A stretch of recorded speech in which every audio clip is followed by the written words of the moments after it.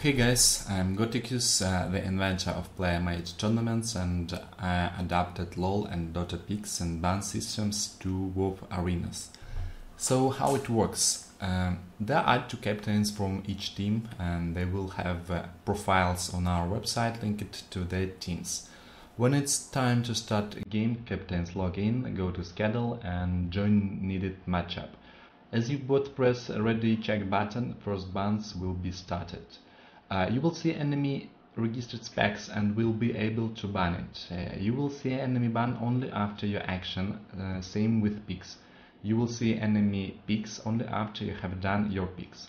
The spectators who are streaming it will also have these picks at the same time as captains, so players won't be able to wait for enemy bans in live stream. There is a timer for slow teams. If you didn't ban anything and timer finished, you are losing your ban. And if you didn't ban when picks are done, you are getting a warning. And in case of many warnings, you will get minus points in your league. So that's how it works, guys, and see you on Friday.